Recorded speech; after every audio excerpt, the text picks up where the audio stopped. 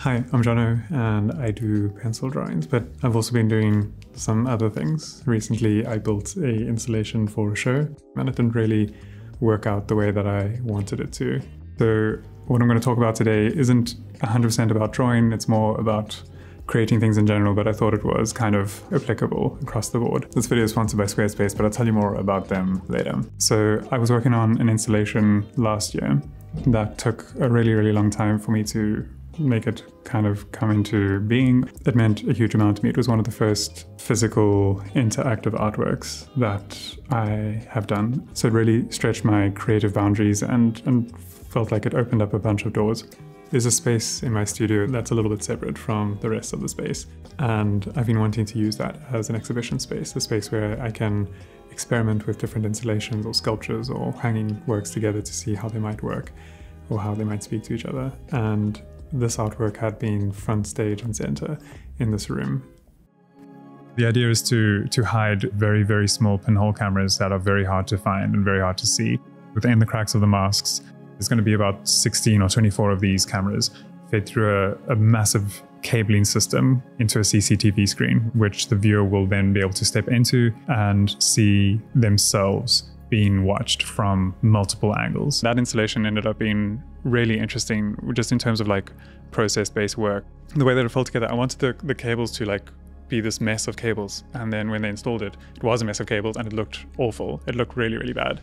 So then to try and like straighten it up and have tubing for it and then turning that into copper tubing to reference like a circuit board, I really enjoyed how that process like came together for that.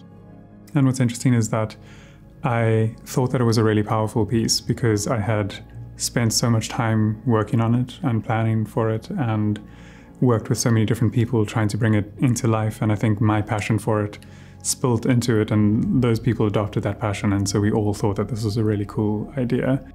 The thing that happens, like the mechanism that I kind of want to highlight in this video, is when we spend a huge amount of time on something or when we invest very heavily into something, we imbue it with value. We automatically think that it's super valuable because it took a very long time, when that isn't the case. We can spend a lot of time laboring over something. It can just be an exercise in futility of trying to bring something that isn't that great into being.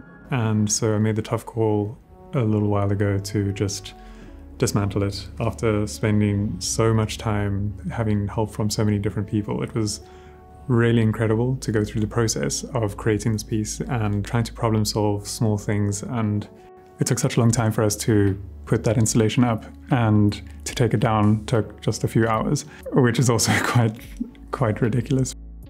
There's a sense of loss, a sense of I'd made a mistake or I'd wasted resources and time, which is always difficult. I especially really want to try and be efficient with almost everything I do.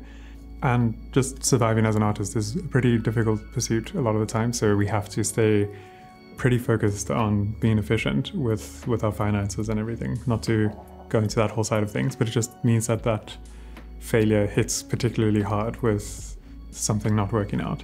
But it's so important to have grace for that and to have room for something new might come from dismantling something that was old and established. And just because it took a lot of energy to build that up and because I believed in it when I was doing it, doesn't mean that it carries that legacy or that legacy is still true.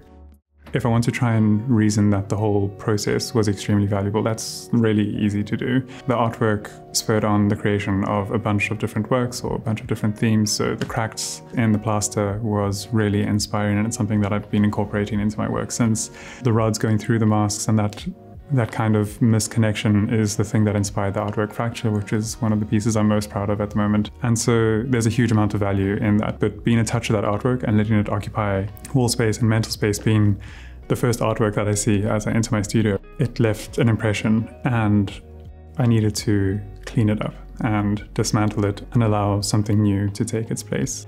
The whole story of how it came to be was something that I was proud of, and realizing that the piece just wasn't that strong and that's okay, I think, is really important. And almost as soon as I let go of that piece, and now I was left with a bunch of scrap material left over from this installation, the cogs almost immediately started turning. And it was surprising how quickly the new ideas started taking shape. Something a lot simpler and a lot more refined, something that I'm extremely excited about seeing how it comes to life and whether it works or not. There's a chance that this idea also doesn't really work, but that's also not the point. I'm just really excited to see whether it looks good or not, and if it doesn't, then I will remove it and find something new. But it's that continuous process of reiteration and building upon the things that you've already made, and I suppose not being afraid to tear them down and change them into something new. Before in this video, I just want to give a quick shout out to this video sponsor, Squarespace. I've been working with them for a couple of years now, and they've played a huge role in my career, not only in sponsoring these videos and helping me maintain this channel, but more importantly, early on in my career, I was looking for a way to showcase my work and make it easy for clients to find me and get in touch with me. And I didn't have time to learn HTML and to build a reliable, functional website where everything just kind of works seamlessly, and I felt that Squarespace did that effortlessly. I never had to patch or upgrade anything. I could register a new domain and set up an online store, and most importantly, I could design a portfolio and show my work the way that I wanted to. Also, every time I got stuck, their amazing support team helped me out instantly.